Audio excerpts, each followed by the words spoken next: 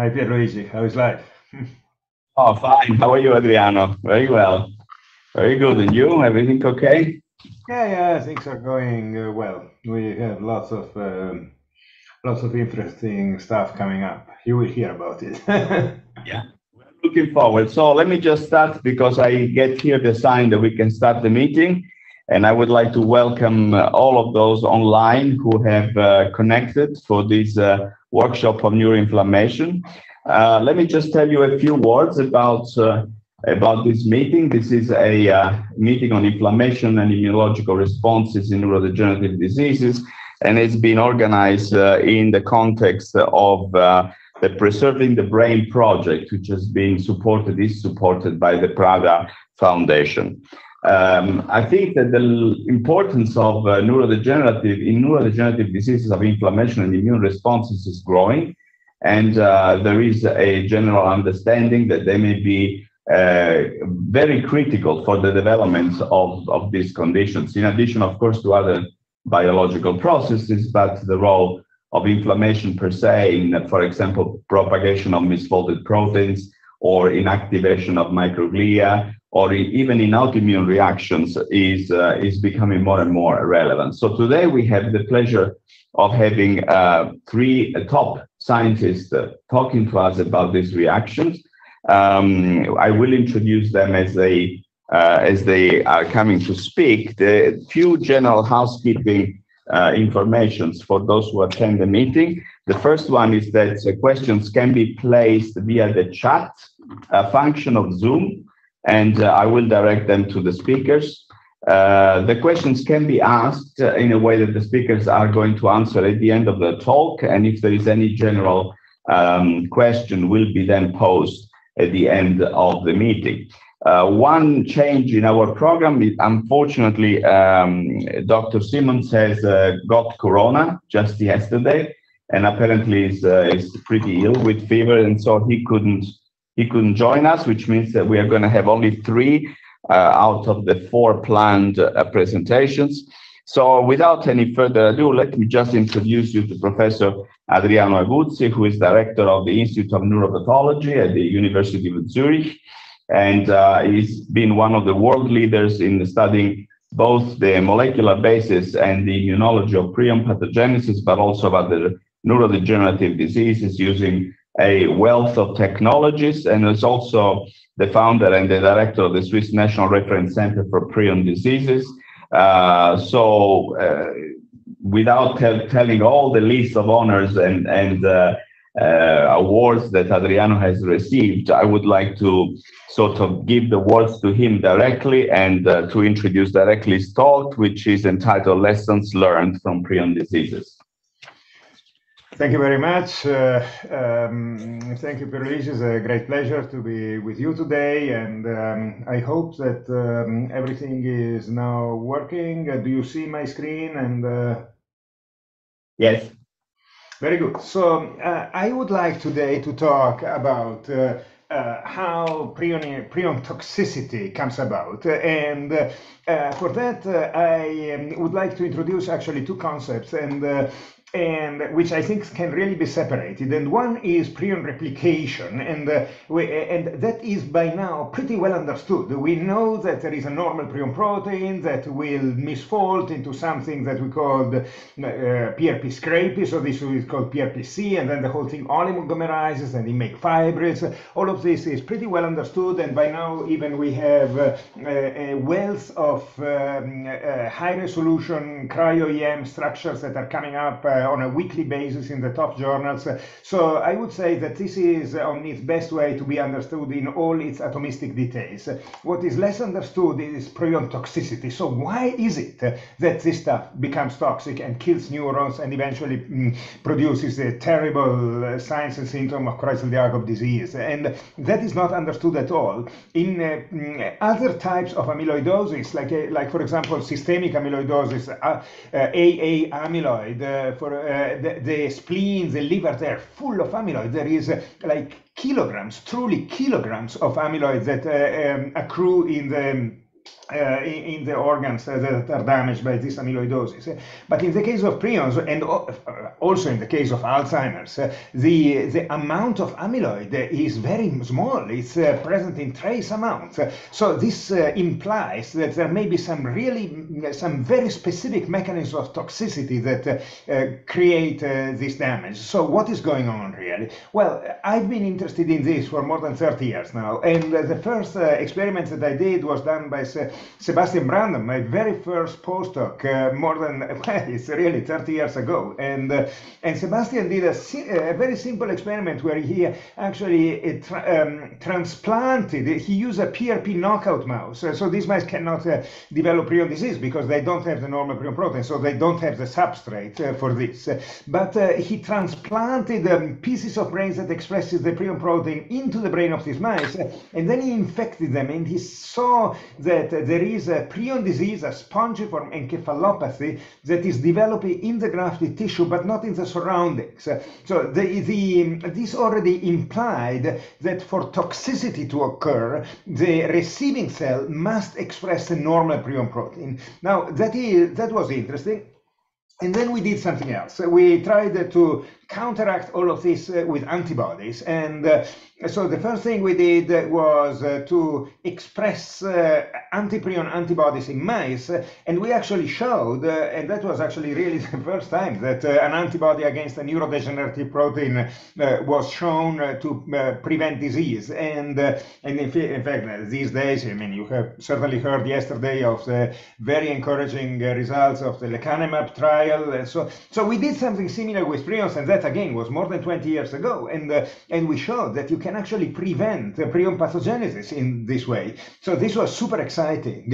So some antibodies are clearly protective against prion disease, but then we actually found that other antibodies are ultra toxic, and this was the work of Tiziana Sonati, PhD student at the time, also more than 10 years ago, and she showed that an antibody, for example, this antibody POM1, which, by the way, was generated by my student Magda Polimenidou, who is now, and that's why it's called POM, and Magda is now a very famous ALS researcher, but when she was a PhD student in my lab, she showed, Tiziana showed that her antibody would completely wipe out the granule cell layer of cerebellar slices that had been treated with this antibody. So the antibody itself is super toxic.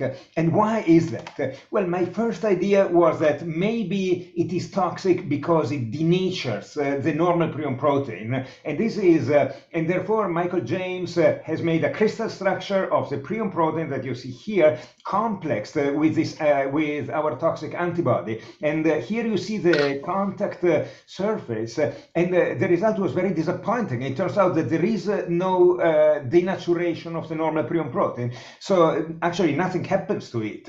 So that kind of threw us a bit off the rails. But then I talked to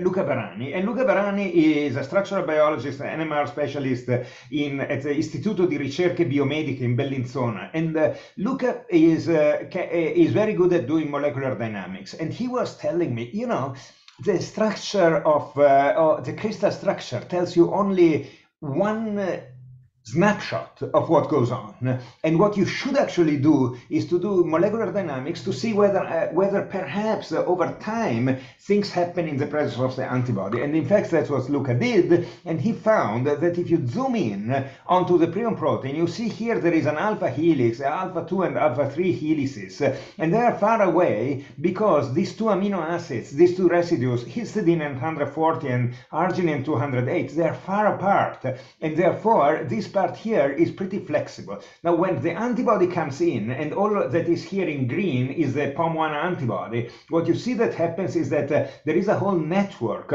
of salt bridges and hydrogen bonds that takes place, and this is the basis of the affinity of the antibody. But one thing that happens is that this arginine residue comes in close contact with the histidine. Now we are talking 2.6 angstrom, and this rigidifies this loop. And this was only seen by molecular dynamics, and then it was Karl Fronzek, who has been a postdoc in my lab, and now he just received a professorship at UCL and is moving to London in the next couple of months.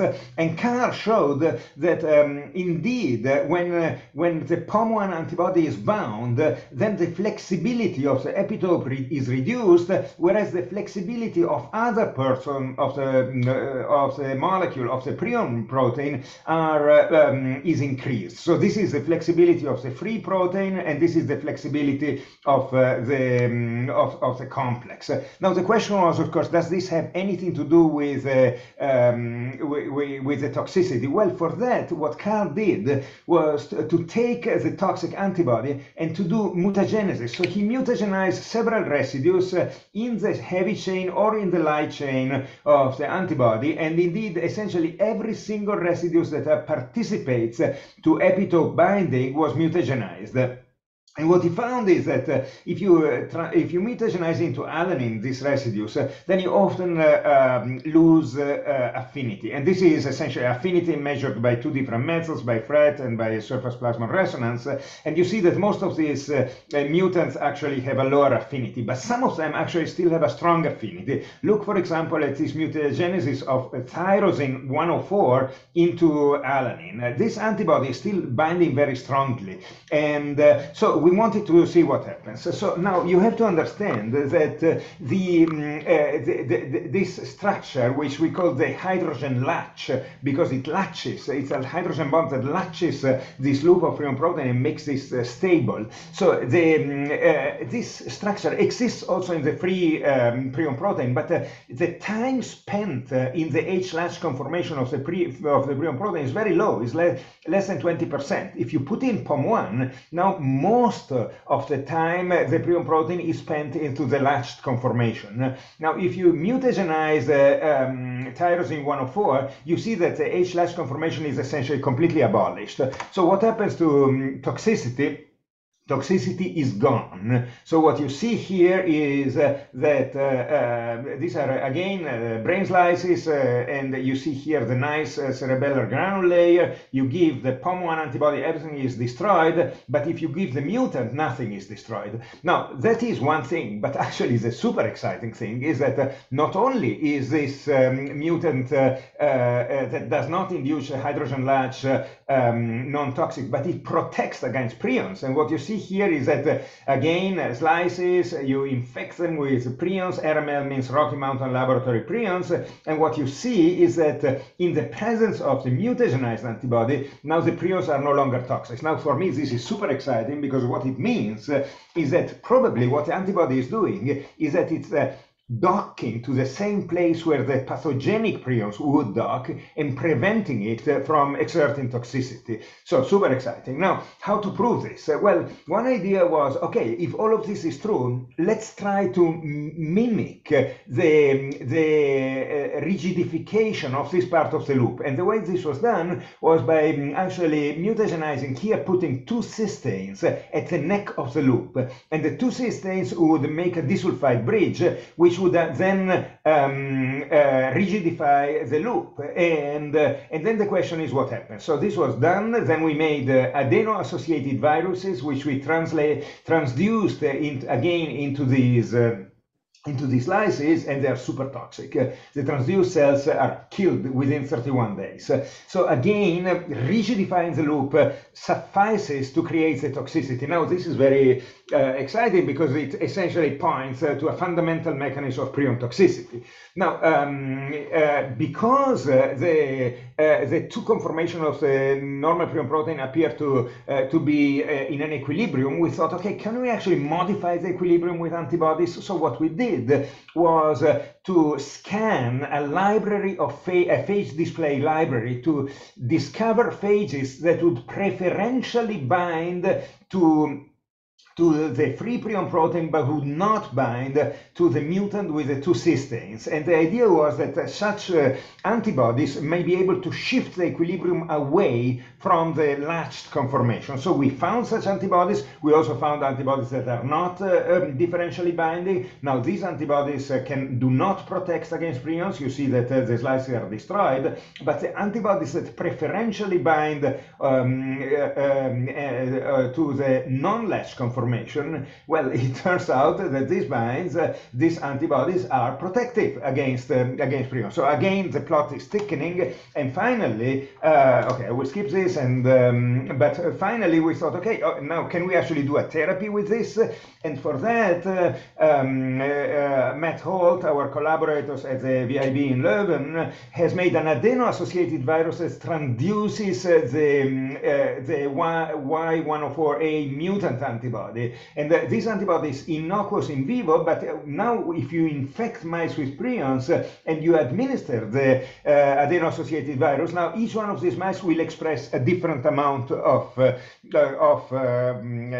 protective antibody in their brain, because obviously you cannot control how effective in an individual mouse, how effective the transduction of the antibody will be. But what you find is that the more antibodies the mice express, the longer they live, which again points to this being really a way of transducing toxicity. Now I want to spend a couple of words about the normal function of the prion protein, and all I want to say is that it turns out and this is a theme that is becoming more and more obvious. The amino terminus of the prion protein interacts with a bunch of G protein coupled receptors, and we have discovered a couple of years ago that the prion protein is an agonistic ligand of a receptor that was usually called GPR126. Now the geniuses of the nomenclature committee have completely changed the nomenclature, so now nobody understands anymore what this means. But you know, it used to be called GPR126. And but in the meantime, we have also seen that the normal prion protein interacts with mGluR1 and mGluR5. These are metabotropic glutamate receptors, and they also transduce toxicity. And perhaps the most exciting finding is still unpublished by Ashwin Lakkaraju, is that there is yet another adhesion GPCR called GPR133, and that is negatively regulated by the prion protein, which I think is really exciting. So if you transduce GPR133 into HEK cells, you get a spike in cyclic AMP. So GPR133 is constitutively active.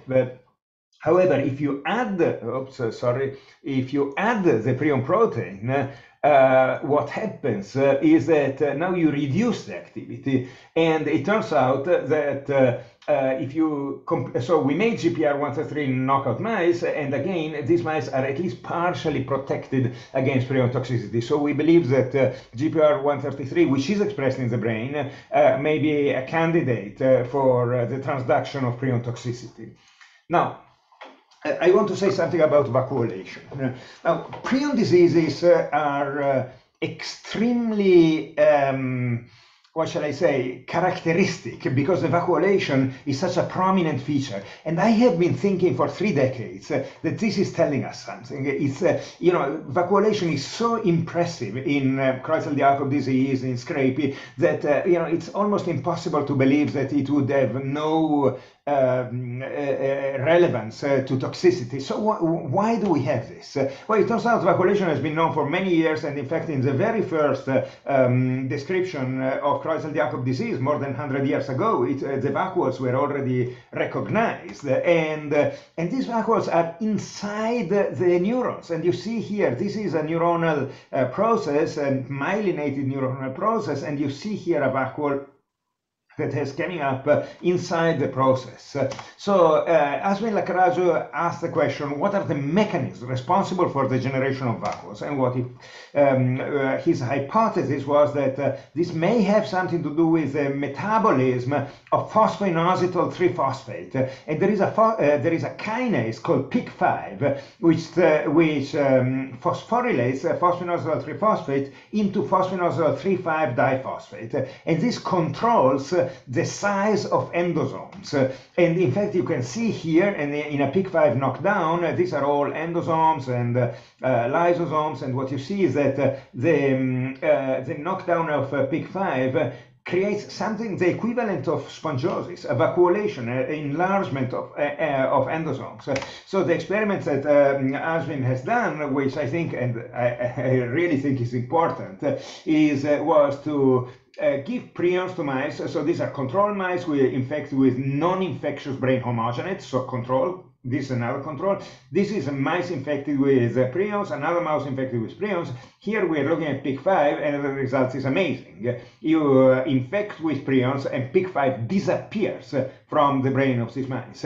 PIK5 exists in a ternary complex with two other proteins, FIK4 and VAC14, and there nothing changes. So this change is very specific to PIK5. And the same thing happens in patients, in human patients with Creutzfeldt-Jakob disease. There again, the infection with prion wipes away the expression of PIK5. Also, and this I think is very satisfactory for me, if you give POM1, the toxic antibody, to brain slices, what you see is again the same thing. The toxic antibody reduces PIK5, but not PIK4 and not VAC14, and this is the quantitation. So which also again indicates that POM1 is what I call a prion mimetic. It's an antibody that does the same thing that prion infection does. And I won't go into all this, but let me just tell you that Ashwin has discovered that PIK5 is palmitoylated, it is acylated by one of these enzymes. There are 23 such enzymes. They're called DHHCs. These are the palmitoyl transferases, the acyl transferases. And then he knocked down every single acyl transferase in the human genome, and they actually found there are two which are responsible for acylating PIK5. And it turns out that if you knock down both of them, then PIK5 becomes completely deacylated, and again you get vacuoles. And then essentially it turns out that this is really the mechanism, that deacylation of PIK5 during prion infection is really what creates the vacuoles.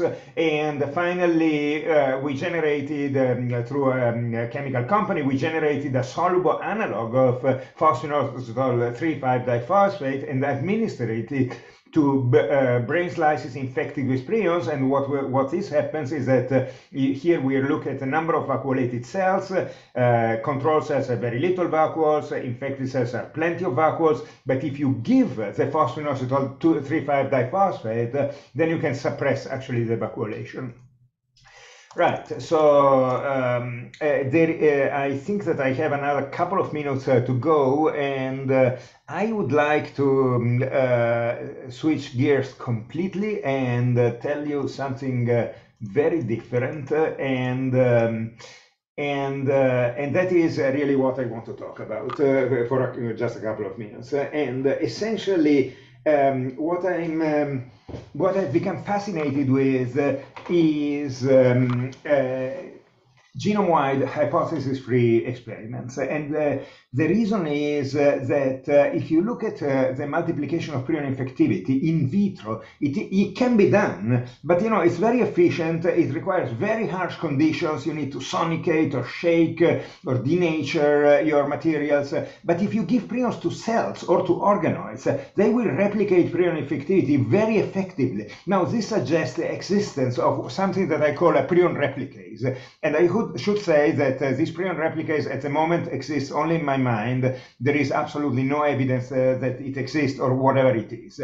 So then the question is, how do you discover it? And there I go back to Popperian philosophy, which says that you cannot, this is very interesting, you cannot know more than is actually known, because if you are out to discover something fundamentally new, you cannot rely, you know, it won't be in the literature. So how do you go about it? Well, my answer is you go about it by performing unbiased genome-wide forward genetic screens.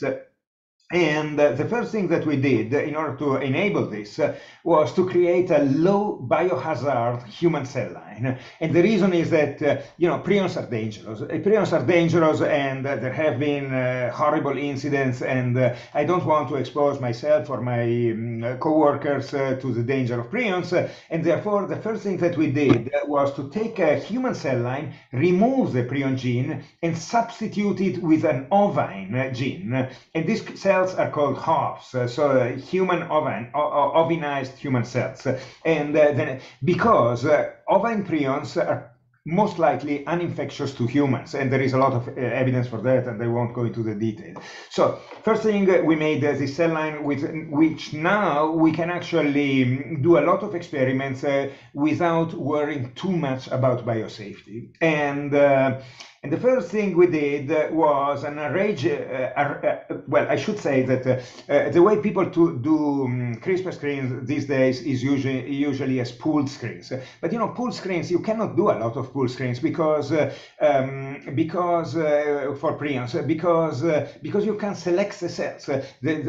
For a pooled screen, you always need a selection marker, but prion replication is nothing that you can select for. So you have to do arrayed screens in which you look one by one at the genes of interest.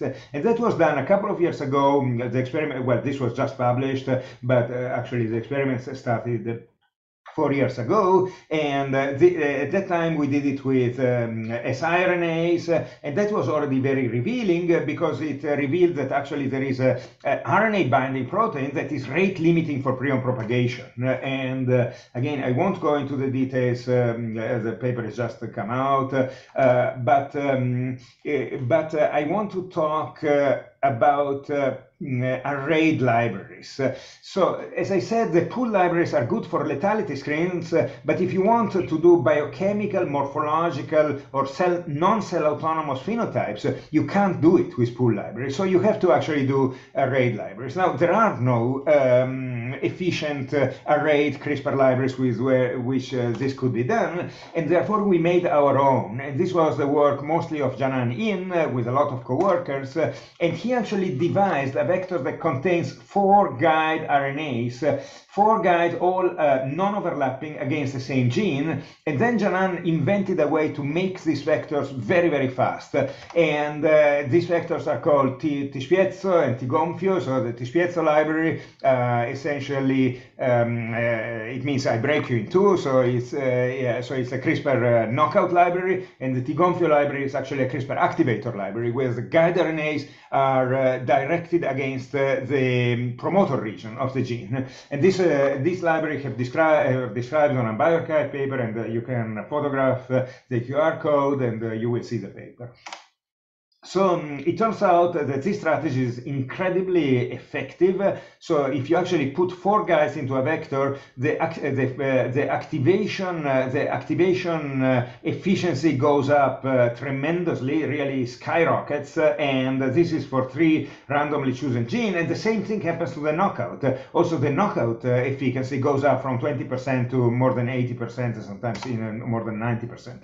So in the meantime, all these libraries have been made. We have sub-libraries for each one of the major groups of protein coding gene of the human genome. Altogether, we have made more than 41,000 individual plasmids.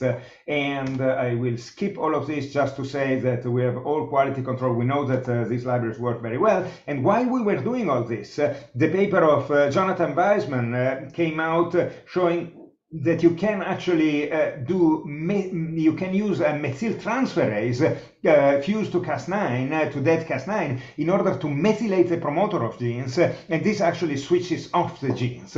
And this was so our T-gonfio library actually targets the promoter region of the genes, and this is the position of our guides relative to the transcriptional start site, and this this is the window in which the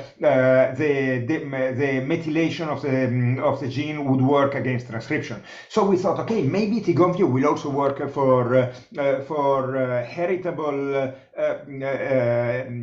silencing of genes, and this works wonderfully. And I can tell you here, this is CD151 expression with a non-targeting vector, and if you use the T-GOMPU library, you can actually silence almost 90% of the cells expressing CD151. So this works very well, and this makes obviously things now very effective and very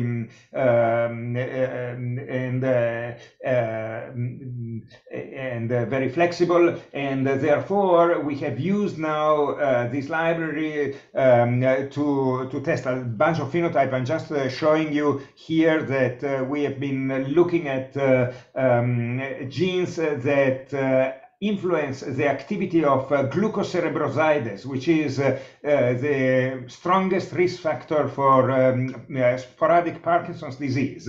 And this was very, very well. We have a huge separation between positive and negative controls. And now we have run a limited array screens, CRISPR activation array screen, to identify genes that will have an impact on the expression of glucocerebrosidase.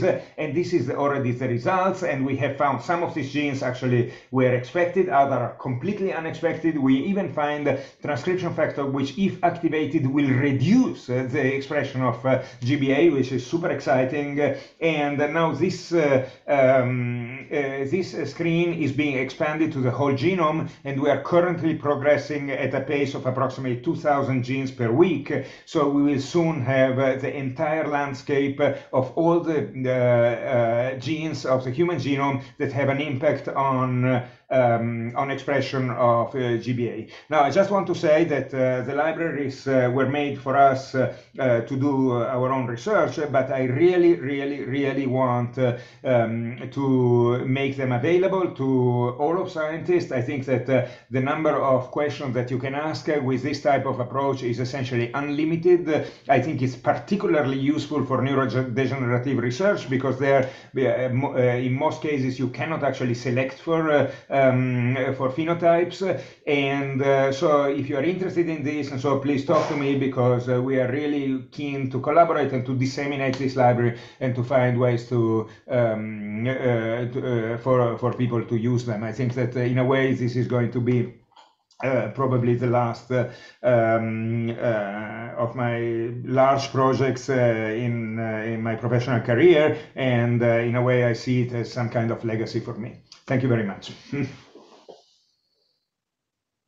Thank you, Adriano. Very exciting as usual, and I'm really impressed by this data on the that you show with the antibody, the toxicity, and so on. So perhaps I can start by asking you a question. Of course, given the fact that you modify the flexibility of that portion of the arm of the constitutive prion protein, and of course all the experiments you're doing to try to find partners which may actually explain the effect. So what is basically the physiological role of the prion protein? Is it actually something which enables other receptors to be in place, or some other binding proteins to be in place? Because the flexibility would imply that you need some degree of function probably on the outer component of the protein to be able to arrange other proteins in the membrane. So what is becoming very clear is, well, I should say that in terms of molecular mechanism for the function of the normal prion protein, I would say that the only validated pathway, molecular pathway, is that of GPR126, and there is what has become very clear is that the PRP, axonal PRP, interacts with 126, which is a GPCR on the surface of Schwann cells, and this is crucial to the preservation of the axomyelinic integrity. And in fact, PRP knockout mice have a slowly progressive demyelinating disease in the peripheral nervous system. So I would say at the moment that is the only function that we know of the prion protein, but it's very strongly validated. There is no doubt about this. And then the question is, does PRP do anything in the brain or in addition to the peripheral nervous system? And I have some strong suspicions, but at the moment they are, I would say, too speculative that I would be able to talk about. Not because there is anything secret about it, just because I may be wrong. Okay, there is a question from Stefan Lichtenthaler, and he asks, how does the prion replication gene mechanistically contribute to prion replication? Sorry, So I repeat, how does the prion replication gene, the one that you define, mechanistically contribute to prion replication? Got it, Stefan. So so in my again, in my fantasy, I suspect that something might exist that is similar to Hishock protein 104 of yeast. That is some kind of disaggregase, something that takes a big aggregate of prions and chops it down in smaller aggregates, each one of which will be a replicative unit. So I think at the moment this is what I would put my money on, but I don't know. So I think that the experiment will tell us. Okay, we have another question. Do your mutant POM1 antibodies not only inhibit toxicity, but also PRP scrapie replication? Very good question. They do, but very mildly. So it's mostly about toxicity, but they also do impair somewhat prion replication. Very good. I have no other questions at the moment on the chat. I would like again to thank Adriano for this wonderful presentation, very exciting. I would like to stress also what he has said before. I think the work with the CRISPR-Cas9 lines has been amazing, and we have already benefited from this in a collaboration with Peter Hoyting in Tübingen, and I think this is a tremendous resource which should be somewhat I would hope centrally financed by to be able to make it available to the widest community, and we have been looking into that. I think that would be a great opportunity for all the field of neuroscience, not only neurodegenerative diseases, to be able to understand more mechanisms by using this kind of approach. So Adriano, thank you once again very, very much, and all the best. And then we move to the next speaker, who is Professor Michael Heneka. Michael is currently the director of the Luxembourg Center for System Biomedicine. He's a neurologist and a clinician scientist who has made outstanding breakthrough contribution in the understanding of the role of neuroimmune interaction, so how the brain and the systemic immune system may favor the onset of neurodegenerative diseases. He has been a colleague of ours at DZNE for many, many years, and we still are in very close collaboration. And after basically being at the University of Bonn as director of the memory clinic, he moved then to take over this position very recently in Luxembourg. And we still have a close interaction of a number of projects that have been carried out both here in Bonn and now in his new institute. I would like, without again any further ado, leave the word to Michael, and he will tell us about sterile inflammation in neurodegenerative disease. Go ahead. Good morning, everybody. Pierluigi, many thanks for having me and for this kind of introduction.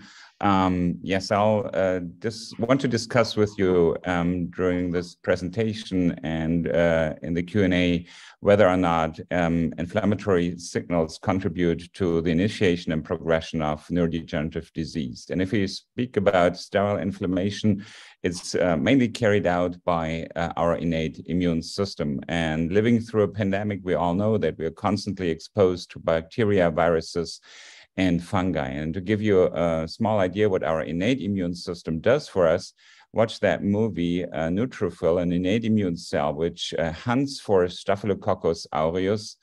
And you can see that the cell has to take a lot of clever decisions. It's equipped with pattern recognition receptors that allows him to follow up the bacteria and ultimately to take it up, ingest it, and destroy it. And this is something which happens constantly in our body, and without that function, we wouldn't make a day and die from infection. So the innate immune system is our first line of defense. These cells do exist not only in our bloodstream, but also as resident innate immune cells in the brain. We call them microglia. In the lung, we call them alveolar macrophages, copper cells in the liver, mesangium cells in the kidney, beneath cells in the gut, and of course, bone marrow macrophages. They all protect these organs from infection, but they contribute as well to their structure and to their function. And if you want to learn more about microglia, and especially about the history of their identification by Pio del Rio Ortega, I want to point you to this very elegant review by Amanda Sierra, published on the history of the discovery in glia in 2016. Now, when Alzheimer's disease unfolds, we believe that there's a sequential cleavage of the amyloid precursor protein, yielding amyloid beta monomers, which should leave our brain either by export to the cerebrospinal fluid by 25% approximately, the same amount where the glial lymphatic pathway. The remaining amyloid beta is locally degraded by microglia cells, mainly by secretion of IDE, but also by other mechanisms, and most likely through phagocytosis as well.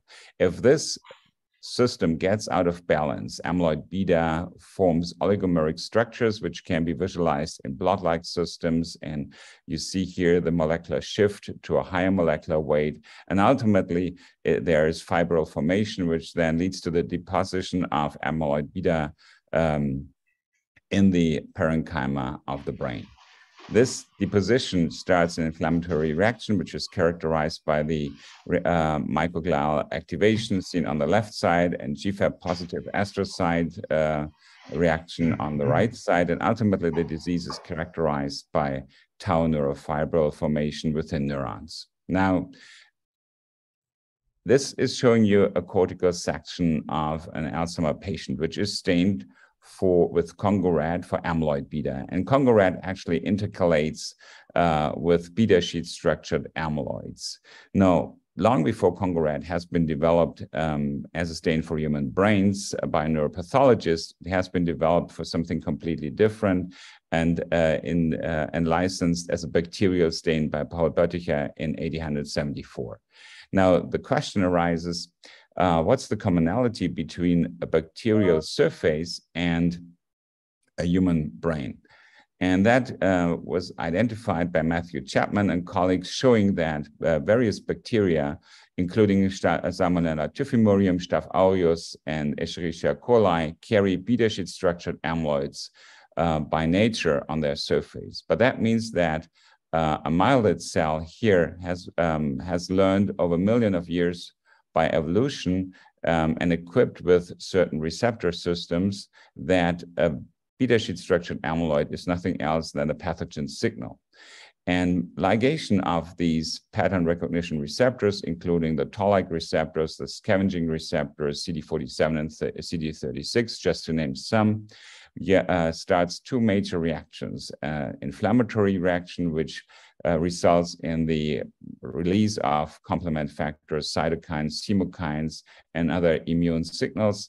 At the same time, our microglia cells stop to do a lot of sensible things for our brain. They reduce synaptic scaling and pruning. They reduce the generation of neurotrophic factors, including BDNF, and they also are much less effective in debris clearance from the brain. Now, amyloid beta is not the only danger-associated molecular pattern which arises in the brain during neurodegeneration. And for example, you will find elevated chromogranin A in Alzheimer patient brains and LBD in frontotemporal dementia and Parkinson's disease. And chromogranin A is as effective in stimulating microglia cells as compared to a bacterial cell wall component. Now, if you look at other components such as S100 proteins, in particular MRP14, you'll see that the presence of MRP14 in an APP-PS1 mouse brain doubles the generation of TNF-alpha and interferon gamma, at the same time knocking down that single danger-associated molecular pattern molecule is lifting the pressure and enabling the cells to phagocyte much better amyloid beta and degrade it as compared to the control situation. Now that means that these danger-associated molecular pattern impair massively on the function of microglia cells. In general, inflammation can have structural and functional consequences for our brain. On the functional side, we know that cytokines alone or in concert can suppress hippocampal long-term potentiation, an important factor for information storage and consolidation. There's a strong synergism with excitotoxic stimuli in the brain that leads to the killing of hippocampal neurons, loss of synapses, axons, and dendrites. More recently, So-Yeon Hong has identified a mechanism by which microglia can take up synapses in excess under AD-like conditions in respective mouse models. They engulf those in a complement-3 dependent manner. And Jonas Neher and Guy Brown have identified a mechanism by which microglia can take up even living neurons if those do not present do not eat me signals on their surface. Now, this all comes on the background of our genome and GWAS studies over the past decade have identified more and more risk variants, of which many are important for innate immune signaling pathways, TREM2, CDK33, APGA7, BIN1, and so on, just to mention some of them. But the genetic background is not the only factor which would influence an innate immune reaction in the brain. There are a lot of factors which we inflict ourselves, like during our life.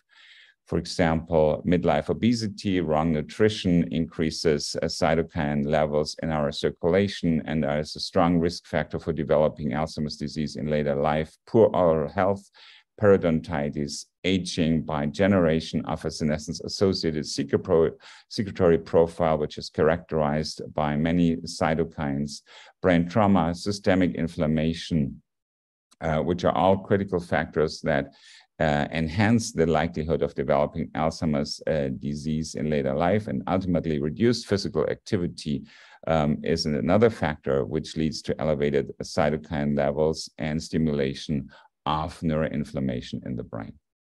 Now, more recently, Kosoy and colleagues in the last month have published a very nice integrative fine mapping analysis of gene regulation across neurons and microglia cells, and have combined attack sequencing, transcription factor footprinting, and GWAS analysis, showing that in particular in Alzheimer's disease, all the GWAS risk variants actually function through microglia and not through neuronal cells. In ALS, you see the opposite effect. There, the function of risk variance is more in neurons as compared to the microglia cell compartment. And in Parkinson's, it's almost restricted to neuronal risk variance. Now, looking back to Alzheimer's, what this study ultimately says is that the microglia cells and the microglia regulome is the driving factor of disease pathogenesis.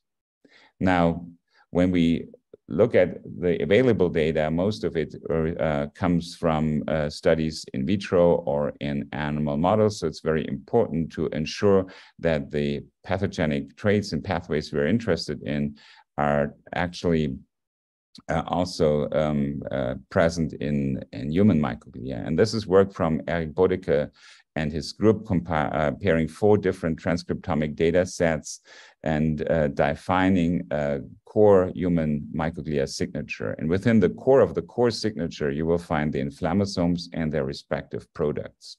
So the most abundant inflammasome in microglia cells is the NALP3 inflammasome, which is a canonical pathway for innate immune initiation in human cells and in murine cells. In this case, ligation of the toll-like receptor, cytokine receptors, initiates a transcriptional activation, which results in the formation of proforms of cytokines, chemokines, and autoinhibited NALP3. There's a post-transcriptional activation which runs through various steps of licensing, the buildup of the active NALP inflammasome, and the maturation to an ESC spec.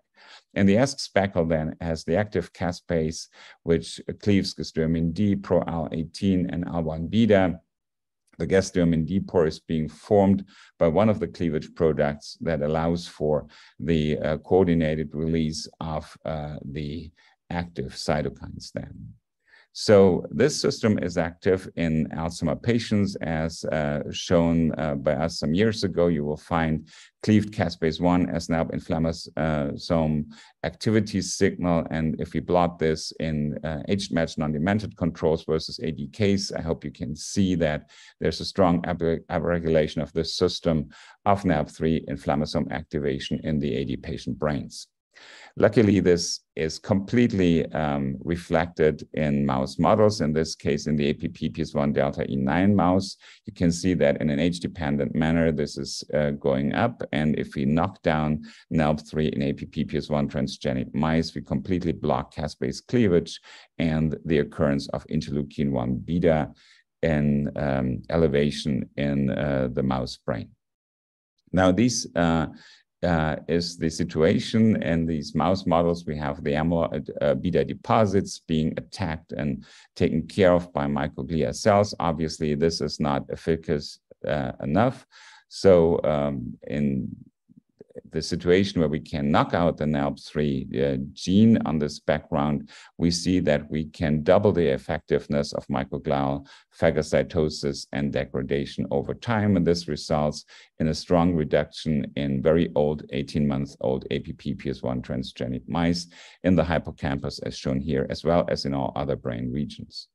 Now, most importantly, beyond the pure protection from amyloid beta deposition, there's protection from spine loss by knocking down the NALP inflammasome or caspase-1, as evidenced by Martin Colt in a collaboration. And Martin was also able to show that hippocampal LTP, measured here at the Schaffer collaterals, which is suppressed in the APP-PS1 transgenic mouse in comparison to wild-type animals, was completely protected by knocking down NALP3.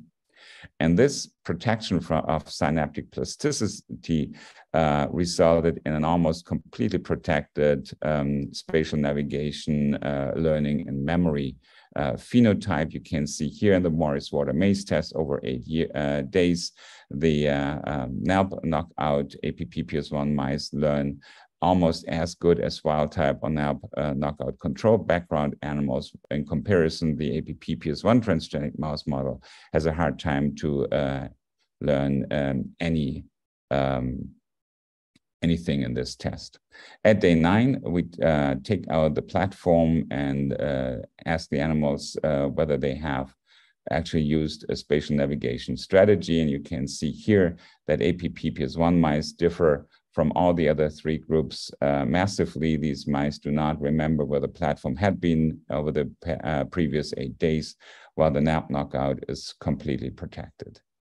Now, we asked ourselves, what would be the fate of these immune cells that undergo inflammasome activation, and whether they would die from a pyroptotic cell death releasing the ESC spec. And in fact, this is the case. We can find ESC specs in the human as well as in the mouse brain model within microglia cells, as shown before, but also in the extracellular space. And we developed a model to actually induce microglial pyroptosis by exposing these cells to LPS for 3 hours and subsequently to ATP or nigericin for 1 hour. And you can see that we can visualize these ESC specs in the supernatant of these cells and can also quantify them by FACS sorting. We then wanted to show that amyloid beta exposure is a great inducer of microglial pyroptosis. And during these investigations, we failed a couple of times until we actually used a TAMRA-labeled amyloid beta, which allowed us to see that once the amyloid beta exposure would induce pyroptosis, the ASC spec, which is being released, would rapidly bind to the amyloid beta as shown here. And you can see the yellow dot, which is the ASC spec, and the TAMRA-labeled amyloid beta surrounding it in a halo-like structure. On an electron microscopy level, we also found that the ASC spec would act like a magnet to the amyloid beta peptides, which has resulted in the hypothesis that once a microglia would undergo pyroptosis and would release such an ASC spec, the interaction with amyloid monomers and oligomers would probably be the seeding moment for the amyloid beta deposit. Now, to start these, we looked at thioflavin T co-seeding at a co-seeding assay, which monitors the conversion of a monomer to the aggregate. And you can see in green the aggregation tendency in the absence of amyloid beta, and hopefully you recognize the shift to the left. So adding in ASC specs dramatically changes the propensity to aggregate here, which is a classical cross-seeding sign. On a blood-like system, we could show that in the absence of ASC, amyloid beta 1 to 40 hardly aggregates and forms fibrils or oligomers, and increasing concentrations of ASC completely changes that. It's the same for amyloid beta 1 to 42 as shown here. So again, A beta fibril formation and A beta oligomer formation is strongly influenced by the addition of ASC specs. Looking at a confirmatory co-sedimentation assay in collaboration with Jochen Walter and Satish Kumar, we found that in that experiment, which distinguishes amyloid beta in alone or in addition to ASC, we find everything in the supernatant at time point 0, while at time point 6 hours, everything has been converted to a pellet. So this is kind of forming an artificial plaque deposit that prompted experiments where we look to the mouse model again, finding by co-immunoprecipitation that amyloid beta would bind strongly to ASC. Now, immunohistochemically, we were able to show that in the rodent mouse model, the core of the amyloid beta plaque, which actually made of ASC, and you can see that the 6E10 positive amyloid beta forms a halo surrounding that core. So that stimulated the idea that actually, again, amyloid beta would be seeded by ASC, and we employed a model introduced by Matthias Jucker and Larry Walker, and nicely described in Nature 2013 in a review article, where injection of APP-PS1 or amyloid or Alzheimer patient brain lysates would result in spreading of pathology. Now, this model has a problem because synthetic amyloid beta is not seeding, suggesting that either the amyloid beta is different or there are endogenous cofactors which are required to induce spread of pathology. Now, in the first attempt, we injected APP-PS1 brain material compared to wild type in opposing hypocampy, and we found what Matthias Jucker has nicely described in a science paper in 2008 already, the twofold increase of amyloid beta deposition in the injected, in the brain hemisphere that had received the APP-PS1 lysate. And you also see that the A beta oligomers are massively increased and total A beta increased. The system is not influenced by the wild type brain lysate because non-injected mice show the same degree of deposition and A beta oligomer formation. Importantly, APP processing pathways are not involved.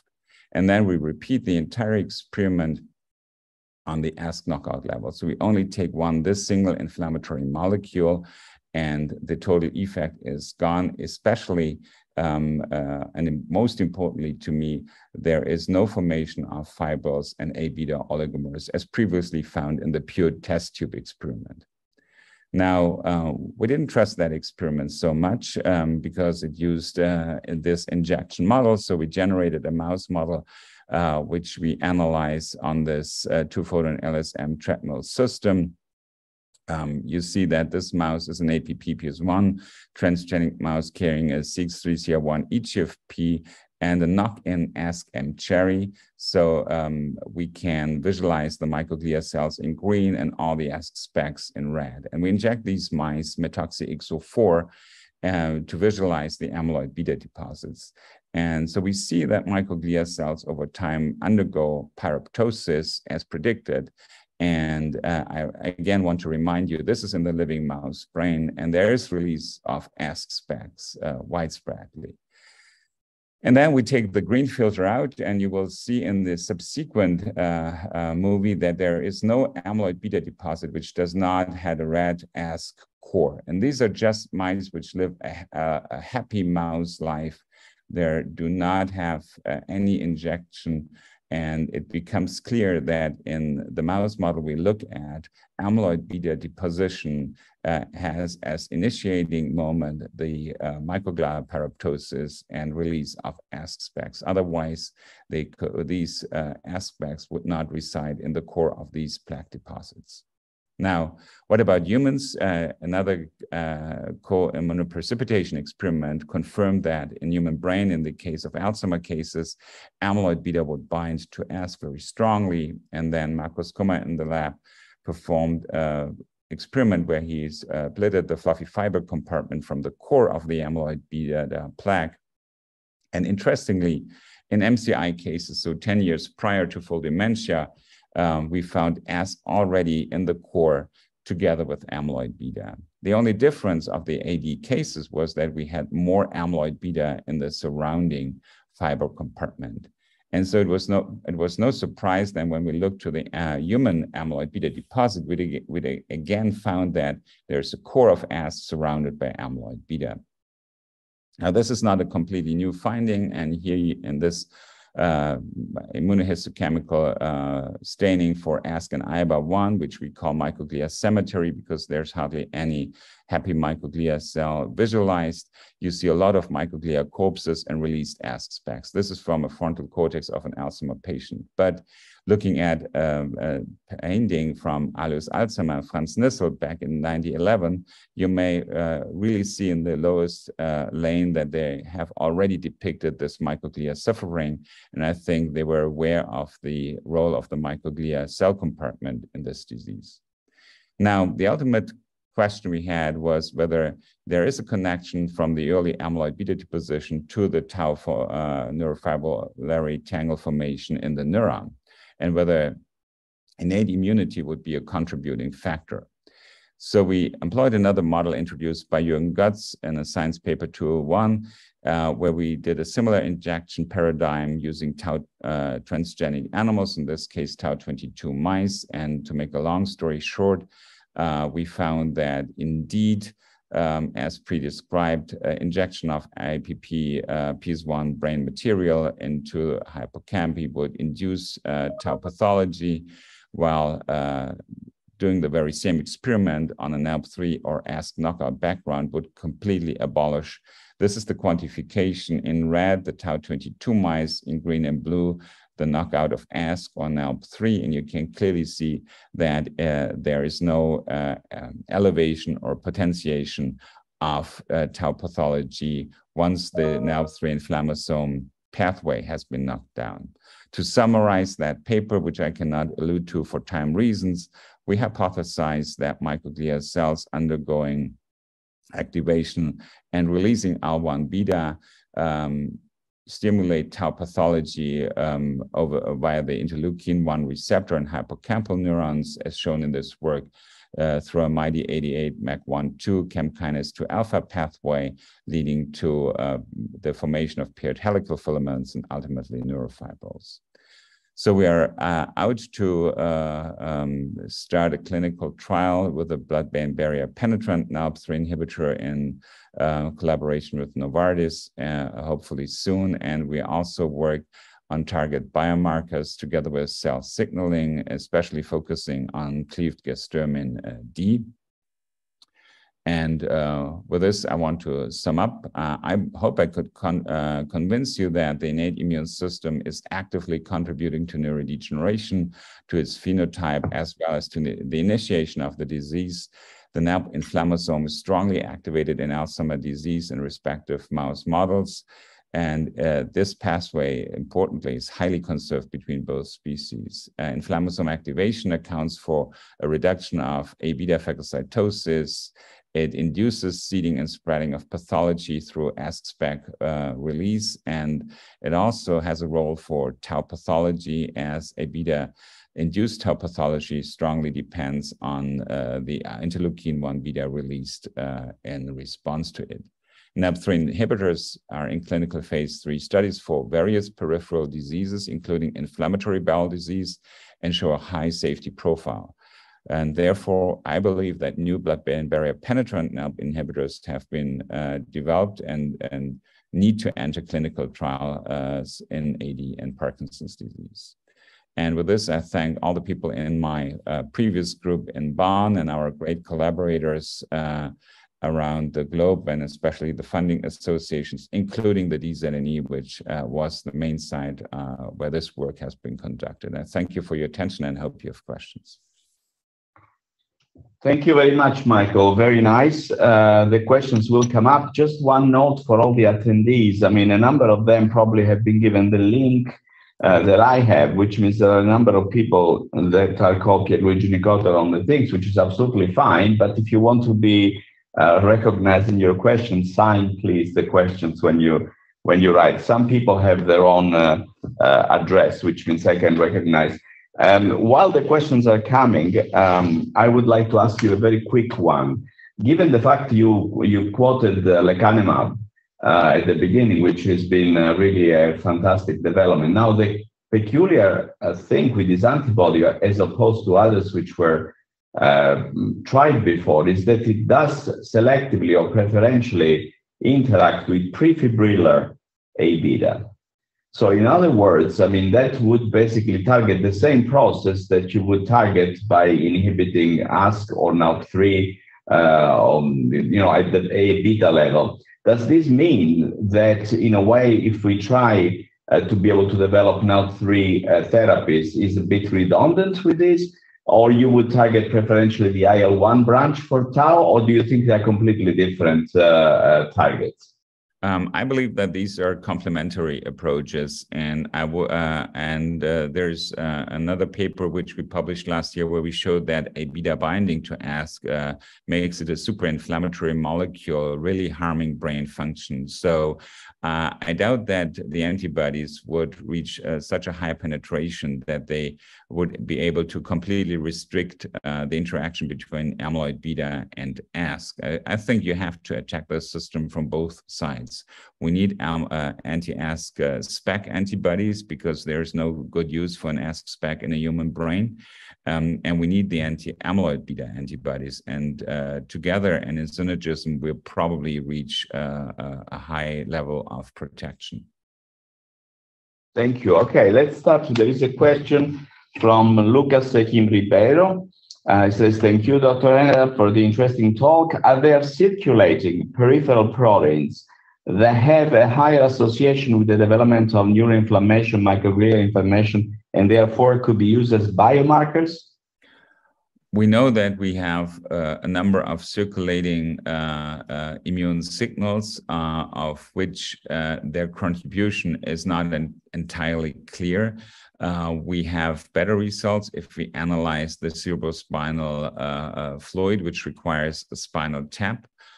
So we have identified kind of disease-associated immune factors, including the TAM receptors that actually show a protective microglia phenotype at the very beginning of the disease in patients that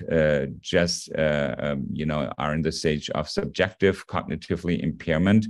At a later stage, during chronicity of this disease and the neuroinflammatory component, there are a lot of markers which are indicating a detrimental effect and are linked to higher degrees of cortical atrophy and disease progression and cognitive decline.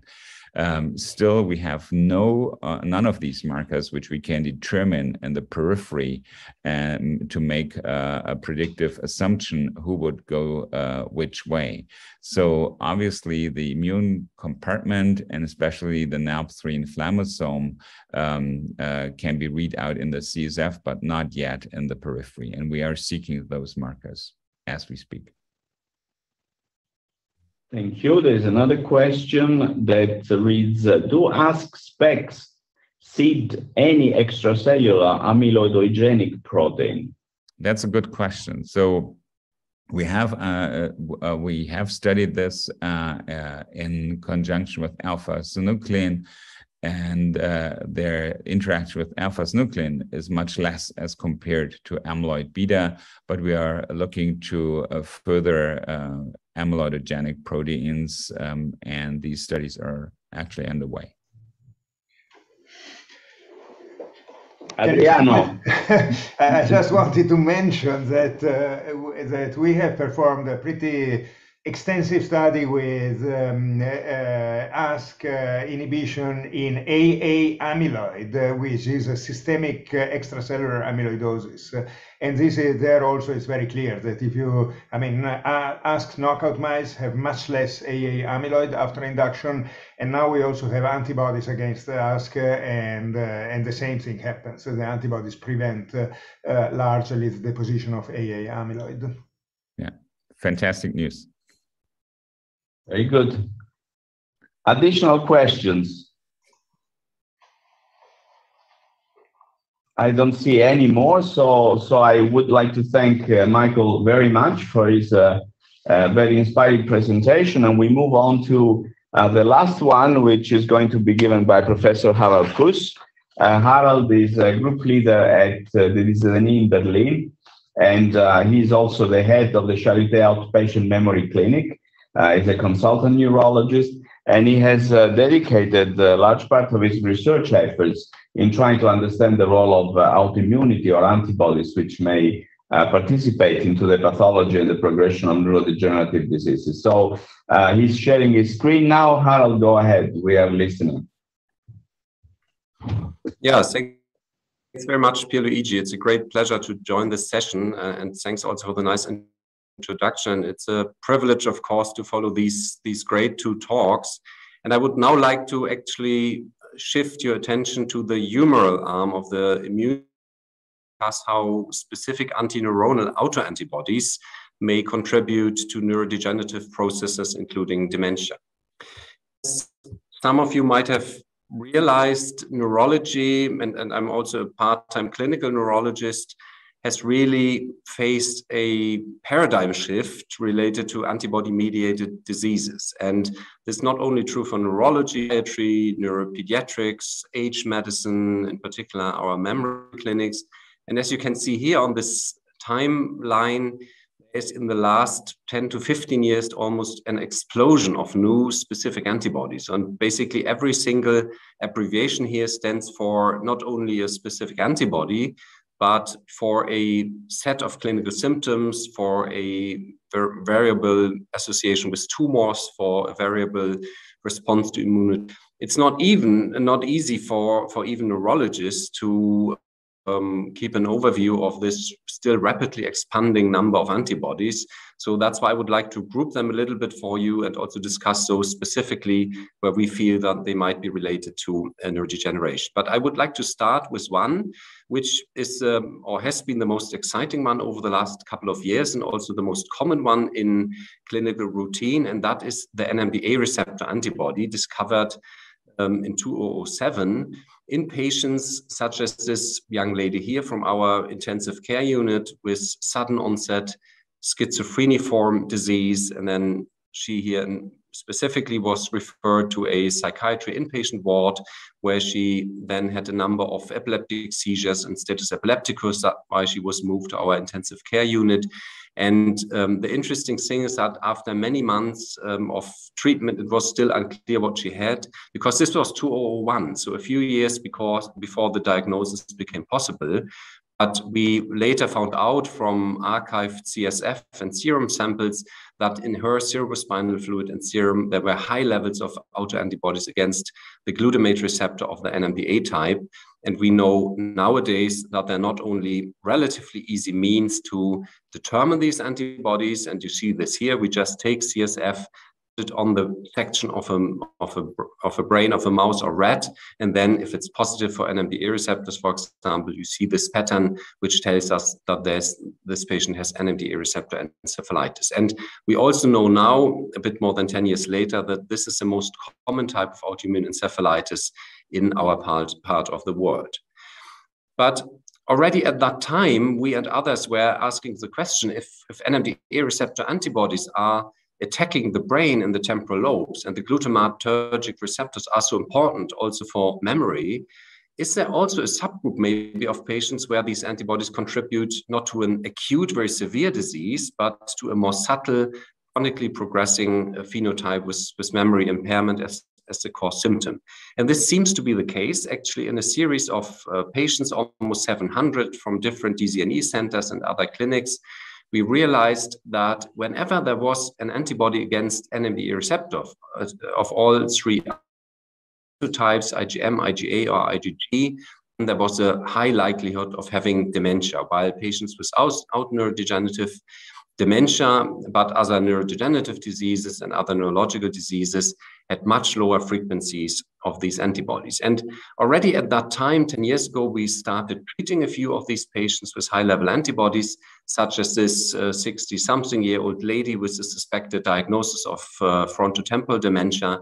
And after bringing the antibodies down by several orders of magnitude using plasma exchange, we saw that even in this PET image where you measure glucose metabolism in the brain, you see that in the temporal and parietal areas of the brain, there's increase in metabolism, suggesting that removal of these antibodies was bringing back a little bit of the disrupted brain function. And there's interesting clinical evidence now accumulating, in particular in the last few years, from patients, for example, with stroke, but also from patients with cancer. I just give you an example here of a series of patients with lung cancer. And what you can see here is whenever there was a presence of autoantibodies, risk of cognitive impairment was dramatically increased. In case of non-small lung cell cancer, it's an odds ratio of 20 that these patients with NMDA receptor antibodies develop cognitive impairment. Suggesting, for example, that what oncologists believe that this type of cognitive impairment, brain fog, mainly comes from cytotoxicity of the chemotherapy might not be true in all cases, and specific autoimmunity with antibodies against NMDA receptors and further brain proteins might be the real cause for this very disturbing morbidity aspect in oncology. To other dimensions in dementia antibodies I would briefly touch on, and that's viruses. You might have heard that herpes virus infection is actually discussed for a few decades, that this might contribute to Alzheimer's disease. And this is basically based on old findings that herpes simplex virus antibodies are more frequent in patients with Alzheimer's disease, but also that in the brain, biopsies and autopsies of Alzheimer's patients, you find herpes simplex virus DNA, in particular around, not entirely clear what this means. So it's, as I said, it's a long debate, and I would like to add another potential way how this might work, how herpes viruses might contribute to dementia, and that's via antibodies. And that's on separate findings. The first finding is that herpes virus infection of the brain leads quite consistently to the development of NMDA receptor antibodies. That's something we found randomly in a cohort of herpes encephalitis patients 10 years ago, and this was now prospectively confirmed.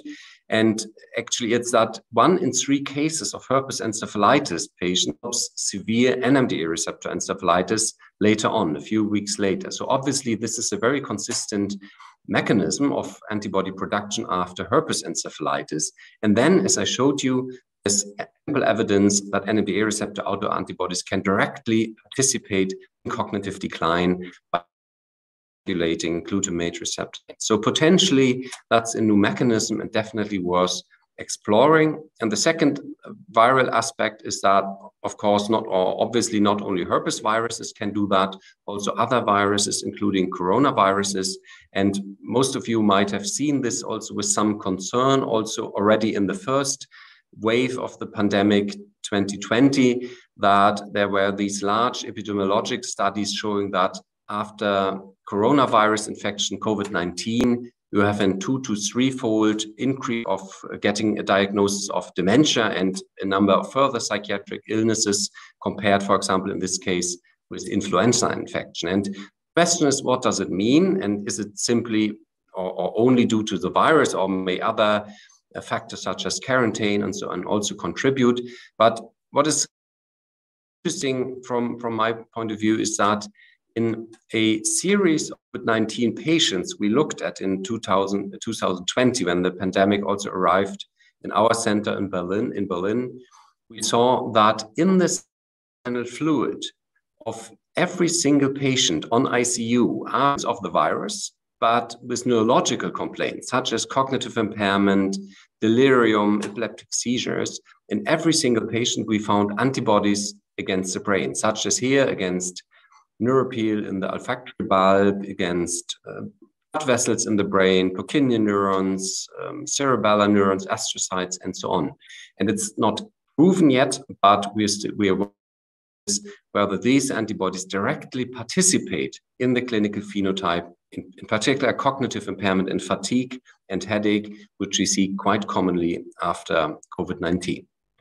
And to answer the question of whether these antibodies are directly pathogenic, we started a few years ago within the DZNE to build up a small-scale pipeline for the recombinant production of patient autoantibodies. And what we do there is to take cerebrospinal fluid from patients with different diseases, including dementia. We then isolate plasma cells and B cells, clone the light and heavy IgG chains, put them back together in a dish, and this way, theoretically unlimited amounts of this monospecific human autoantibodies. And these antibodies then, for the first time, allowed us to systematically screen or mimic the patient's encephalitic and neurodegenerative diseases in mice. I just would like to give you one example of a recently discovered GABA-A receptor antibody targeting another very important receptor in the brain, not only relevant for psychosis, but also for epilepsy. And if we inject these antibodies into the brain of mice via little mini pumps, these mice develop epileptic seizures up to a status epilepticus. And this is quite helpful for us for at least two reasons. The first reason, we in this way understand how exactly the antibodies contribute to a clinical phenotype. And second, for us as clinicians, based on these findings, we can then really understand that it's needed in patients who sometimes have quite aggressive immunotherapy to remove these antibodies. We can use these antibodies also for another types of analyses, and I would just like to mention two quite briefly here, which have become routine now in our laboratory. One is that whenever we find in patients CSF, for example, from neurodegenerative dementia, such as FTD or AD or corticobasal syndrome, we find a new target, then we now routinely run immunoprecipitation and mass spectrometry to identify the underlying target, because I think this is, of course, a central step in understanding the disease pathogenicity. In this case, it's an axonal initial segment protein TRIM46. And the other route of this trying to do more and more is to do cryo-EM, so cryogenic electron microscopy, in this case, together with Ryan Hibbs in Texas, where we used our GABA-A receptor antibodies really demonstrate on an atomic level where these antibodies bind to the receptor, show the quite complicated three-dimensional structure of the epitope, and to understand that in this case, for example, GABA binding, the transmitter binding, was not possible because the antibody simply blocked the GABA binding pore, and this explains up to a clinical level why these patients have psychosis and epilepsy. And that's, of course, something we now try to do with many more of our monoclonal antibodies. Now I would like to share a few thoughts on specific antibodies. One of them is LGI1, which actually in encephalitis patients is the second most common type of antibody after the NMDA receptor antibody. And patients with this antibody have a funny type of epileptic seizures, which you can see here in one of the first videos from Oxford more than 10 years ago. Have a look here on the left arm and the left face. These are so-called faciobrachial dystonic seizures, where the patients usually 50 times per day, but sometimes 200, 300 times per day, have these highly stereotyped repetitive movements. This can also happen in sleep, as you can see here. And that's a seizure type which you shouldn't overlook as a doctor interested in neurodegeneration, because while at this step, the disease can be treated quite well with immunosuppression, it moves forward, if untreated, to a mimic of Alzheimer's disease, basically, because what these patients have is early on inflammation in the temporal lobes, where the highest expression of LGI1 is, in the hippocampus. And after that, there is a rapidly progressing volume loss in the hippocampus, so hippocampal atrophy. And of course, on the clinical level, we see this as impairment in cognitive function in our memory tests. And it's important to understand that, because from this cohort here of 30 patients in the MRI scanner, we understand that this really is a process of the first few weeks. And that's why it's really important in memory clinics, in my opinion, to screen systematically for these antibodies in patients with memory complaints. Another even more exciting antibody is an antibody against eglon-5. This antibody targets a neuronal cell adhesion molecule, which here looks out of the neuronal cell.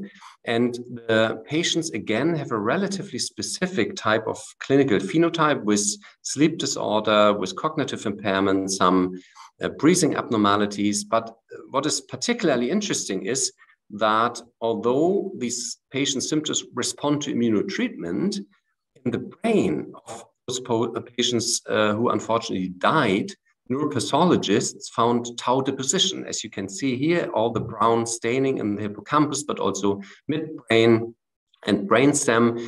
This is hyperphosphorylated tau. So from a neuropathologist's perspective, this is a tauopathy, and saying that is a neurodegenerative disorder. And the question, of course, was over the last couple of years, and I think we are now a bit closer to the answer, is what is hen and what is egg? Is there a tauopathy which then drives a secondary autoimmune response, which causes additional symptoms? Or is it the other way around, that you have the immune response first, and then eglon-5 antibodies, for example, cause cellular stress and tau deposition? And to come closer to an answer, we did an experiment where we used our pipeline cloned 40-something monoclonal human eglon-5 antibodies, which are quite diverse also in the epitopic spectrum, and used these antibodies and also purified IgG from patients to inject this into the brain of mice. And this is work done together with Susanne Wegmann's group in Berlin. And interesting, only the mice that received human eglon-5 antibodies into the hippocampus developed tau deposition in this area, not antibodies that received control antibody, suggesting that if this is confirmed in further studies, I mean, this is very early work here, but if this is confirmed in further studies and also in humans, this might indicate that there's a certain number of neurodegenerative diseases that are triggered by a specific autoimmune response, and that theoretically, if we cut off this autoimmune response early enough, that we can prevent some aspects of neurodegeneration and tauopathy in these patients. This already has led to a change in our concept in the memory clinic. We for every single patient who comes in with memory complaints to do a spinal tap to look not only for neurodegenerative disease markers, tau and AMT and NFL and others, but also specifically look for autoantibodies. And you can imagine the more we look, the more we find. And in this case, I show you the picture here of a patient with suspected frontotemporal dementia with typical clinical course, typical findings in MRI and PET imaging. And only in the cerebrospinal fluid, we found these strong antibody response, IgG antibodies against neuropil in the brainstem, against granulocytes in the cerebellum. And this is why we then treated him with therapeutic apheresis, washing out the antibodies, which led to marked clinical improvement. And there are now more than this patient. I give you just another example, a patient in his 60s with rapidly progressing Nestic syndrome, quite bad testing and cognitive tests. The CSF tab showed neurodegenerative markers of Alzheimer's disease, and also the FDG PET showed hypometabolism in certain brain areas, which are suggestive of Alzheimer's disease. So this was a differential diagnosis, and then extensive in CSF and serum showed that this patient additionally had against KCNA2. So this is a voltage-gated potassium channel, which we found with high levels in serum, 1 to 1,000 and 1 to 32 in CSF. And interestingly, this is an antibody targeting a channel that already is well known to neurologists from genetic findings. So patients with, usually children with genetic deficits in this, have epileptic seizures and also memory complaints. So this in a way makes sense, but of course this needs confirmation in clinical and work, and this is what we're currently doing. And this brings me to a new paradigm here. So I assume that antibodies can contribute to neurodegenerative diseases. I personally assume that some of these patients have one antibody with an extremely high level and strong toxicity, such as the NMDA receptor antibody, where then most of the clinical symptoms, including cognitive impairment, might be explained by this single antibody. This is rare, and I assume that in most other cases of this virtual spectrum, you might have a contribution, a combination of several antibodies, which then altogether lead to cognitive impairment or might speed up the neurodegenerative processes that underlie these mechanisms. So it's a theory, and of course, to prove this finally, we need to basically go one by one, every antibody, understand their target, understand their pathogenicity, and then at the end come up with a model and with different combinations, and of course, a lot of clinical samples to confirm. But we started slightly slower with a unblinded trial at DZNE Berlin, where we recruited 20 now with different types of cognitive impairment, usually Alzheimer's disease and FTD diagnosis. And all these patients had some or the other against brain. And what we did with these 20 patients is to characterize in detail their clinical phenotype, their degeneration markers, immunology, MRI, and then treated them with immunoadsorption, so washing out the antibodies from the blood in 5 sessions. And interestingly, 40% of these patients showed of the disease, and 20% even showed clinical improvement. And that's quite important because not a single dementia trial I'm aware of would aim for improvement. You're usually happy if the cognitive decline can be slowed down a little bit. And because of this encouraging findings, we are now planning a DZNE-wide multi-center placebo-controlled trial, double-blinded, and we might probably not go for immunoadsorption because this is a lot of hassle with the catheters and takes a lot of time, also quite expensive, but to use some of the more modern compounds, such as inhibitors of the neonatal FC receptors, which are now also approved in the US and in Europe for a number of autoimmune diseases. I would also like to share one slide on another strategy that we are approaching or using to specifically deplete some of these pathogenic antibodies, and that is AA CAR T cells. You might be aware of the concept of conventional CAR T cells. This is where you have the own body's T cells equipped with a construct that on top has an antibody fragment. And this antibody is used to specifically target tumor cells. And then the activation domains activate the T cell, which kills the tumor cells. That's the current concept. And we turned this principle around, having a AA CAR T cell, where we add a piece of the NMDA receptor of this activation domain. And in this case, only NMDA receptor antibodies in the surface, in the membrane of an antibody-producing B cell can bind to our AA CAR T cells. And theoretically, then specific B cells should be depleted, and all the other B cells, which are good for us after vaccination, after infections, and so on, they should remain in the body. And as you can imagine, it's still at the preclinical level. The data are quite encouraging. So in vitro, these cells very specifically deplete only the NMDA producing B cells, and also in mice, adding our CAR to B cell transferred mice producing human monoclonal antibodies. These CAR T cells can control the immune response. And I hope that we can also confirm this in further experiments, expand to other targets, and then eventually have, like a surgeon with a scalpel, a very specific treatment to remove only one type of antibody, because I think that's important in dementia patients, because all the other immunotreatments we have at the moment have a lot of side effects in long-term application. And with this one, we might specifically target only one entity of antibodies. Let's see whether it's work. I'm more than happy to report this in the future. And based on all these findings collectively, I would propose that we cannot, as has been done in the past, separate autoimmune diseases and neurodegeneration as strictly. It seems to me that antibodies play a central role here, that we have more a continuum, where on the left-hand side, you see patients with clear autoimmune dementia, which is more or less a mimic of an encephalitis, for example, and their antibodies seem to explain almost 100% of the clinical phenotype.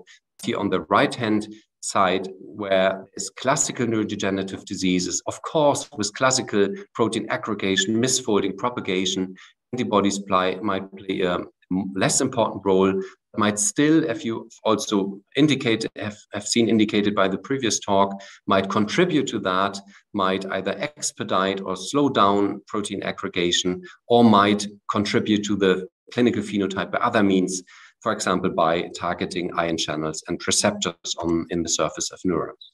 And to come to an end, I think it's an exciting period also for people interested in autoantibodies to the brain, because, as I said, now there's a lot of work ahead. We need to basically identify every single target, understand their clinical phenotype, understand their pathophysiological functions. But this, at the end, will give us a little map of antibody omics. So basically, to understand the repertoire of all the antibodies that are available in the brain, how they contribute alone or in combination to the clinical phenotype.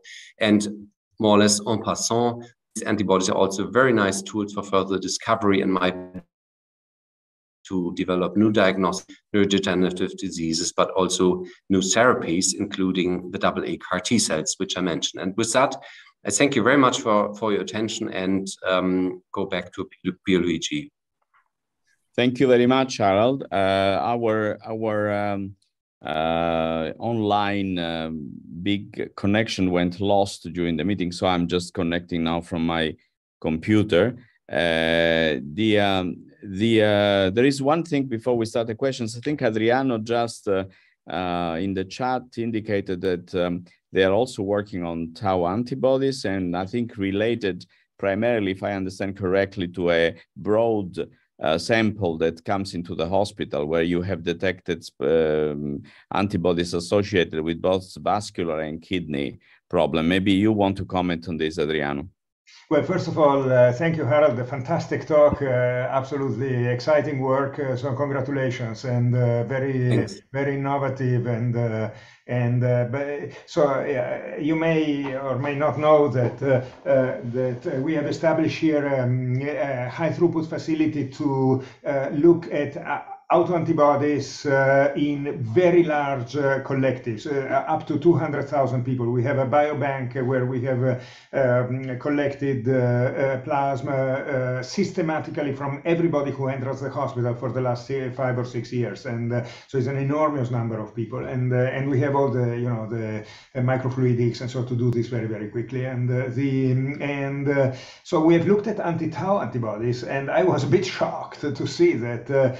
I mean, 5% of people have anti-tau antibodies, and really high levels, and these antibodies are super high affinity. I mean, we're talking about picomolar affinities, and it increases over time. I mean, if you look at a very elderly population, over 70, over 80, it goes up to 7-8%, and then we have gone back. To ask, okay, I mean, why were these people in the hospital? And it turns out that there is a very clear association with metabolic and renal diseases, and it's a syndrome that has not been described. It's so I'm pretty excited by this. I was thinking, first of all, asking what you think about this, and second, obviously, I mean, having this biobank, and so we are very open to all kinds of collaborations. Yeah, thanks very much, Adriano, for this comment. So I'm of course aware of your fantastic setting there and the previous work on this. And I have 2 comments. So, I mean, this is really exciting. I fully understand that this concept might expand to other clinical entities. So if you see it now for internal medicine problems, kidney disease or so, I think the similar principle might work in the brain. So that basically the composition of all these antibodies contributes, modulates. I mean, it's so many. It's like genetics 20 years ago, right, where we had first modifying genes, and then we understand that this is much more relevant than we thought. I think you also analyzing CSF, but to a lesser degree, right? Yeah, so because interestingly, in patients where we compared antibodies from CSF, which is our main source in the patients, and blood, that this is a very different repertoire. For example, some of the diseases I mentioned are called IgG4 diseases because colleagues found that IgG4 is the main isotype, usually in serum. But when we clone these antibodies from CSF, IgG4 is very rare, and we see IgG1 or 2 and 3, but not IgG4. And also the affinity and the epitopes are quite different. The number of hypermutations are very different between blood and CSF in the antibodies target the same target. So obviously these 2 compartments are very different, and it would be fantastic to work together more closely and find out whether this is a common scheme, whether then there is this hypermutation going on in the brain, for example, in patients with dementia and encephalitis, and how this connects to a number of clinical phenotypes. Fantastic. So I think that there is really potential there, and yeah, thank you. Thanks. Okay, we have a question from Paolo Salomoni. He asks, is there any evidence of increased B-cell accumulation in CSF? And if so, which kind of B cells? Right. So in the encephalitis, which of course is not neurodegeneration per se, but a good model for us, there's almost always in these cases a B cell accumulation in the brain. So this can be naive B cells, but mainly memory B cells, and also a lot of plasma cells. And interestingly, now as we expanded this to other entities, we also quite regularly found to a lower number B cells in the brain of neurodegenerative patients, in particular of patients with ALS. So this is where we, so far in every single ALS patient, or almost ALS patients, where we did a spinal tap, we found some B and also plasma cells. Okay, there is another question. In your mouse experiment, do the IgG1 antibodies enter cells to seed tau? So as I said, this is very early experiment, so I cannot specifically say this for the IgG5 antibody, but what I can say is that many antibodies we have, which also, I showed the TRIM46, for example, which is an intracellular target. And we have other antibodies against synapsin, for example, which is also an intracellular target. And there was this this, I would say, textbook knowledge for a long time that antibodies which target an intracellular epitope cannot reach this in vivo, in the human or in the mouse. But this is obviously not the case. So we see if we infuse the antibodies into the brain via little mini pumps, then we see that all these intracellularly binding antibodies can reach their target in the cell, suggesting that we can, I think, rethink about approaches where we target intracellular epitopes with antibodies. Okay. Do we have any more questions? Not, perhaps I can ask just one last one. I mean, it's interesting that some of the autoantibodies that you have identified interact with glutamate and NMDA receptors. Now, we know that in the very early phases, at least, I mean, is been shown in different systems, we can have an Alzheimer's disease, we have an hyperexcitability situation. Are these antibodies functionally active in opening or gating the NMDA receptor, or vice versa? So obviously these antibodies are also, it's not one homogeneous entity. So some seem not to activate or inhibit the receptor directly. It seems that others do this a little bit, but the major aspect of these antibodies is receptor internalization. And this again is not done by every single antibody, but that's the main effect here. Different, for example, the GABA A receptors, which I showed, antibodies which directly activate the receptor within a minute, but that's not the case here with the NMDA receptor antibodies. Very good. Thank you very much. Is there any other question for Harald?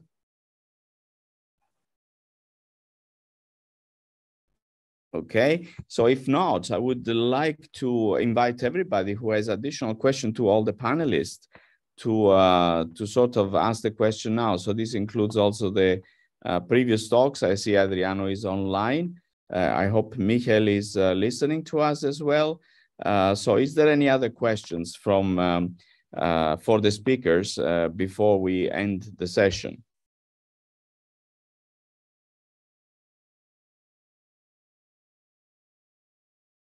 I don't see anybody typing in, so let's just draw a little bit of some conclusions. I would say that this is, at least in my perspective, one of the most exciting fields developing in general in brain science, but particularly for neurodegenerative diseases. I mean, it is remarkable. I mean, Adriano and I were discussing many years ago, we basically were saying, well, there's been a lot of research in neuroimmune interaction for multiple sclerosis, for example. And yet, I think, you know, that was very much focused on one disease. And now it's pretty much obvious that we know so much more about the interactions between the immune system and the nervous system in several diseases, systemic diseases and brain diseases. So I would say that the findings we've heard today are extremely important and are driving research towards more and more towards this area, which is the interaction between the nervous system and the immune system. Obviously, we haven't touched at all here on the other branch of the interaction, so how the nervous system affects the immune system, which is also another very interesting component, which in many studies is becoming more and more important, especially in diabetes and other type of research. But I would say that the future therapies for neurodegenerative diseases will not be without an arm which will interfere with immune responses, because I think this is a key component of the development of disease, whether it is propagation and spreading of misfolded proteins, whether it is interactions with the surface receptors, whether it is the possibility of facilitating or inhibiting replication of pathological proteins, or autoantibodies like we heard from Harald. There are other components we haven't touched, like the complement, for example, which has been also postulated to be part of neurodegenerative disease. So this is, in my view, a field which is going to expand more and more. And in combination with the agents that may remove misfolded proteins like antibodies or other treatments, I think we will be able to produce an amelioration of symptoms in these conditions. I would like to leave it to Adriano and to Harald if they have any additional comment before we close the session. I see that Michael Heneka is not connected. So then I think it's the two of you, if you want to add any additional remark before we close this symposium.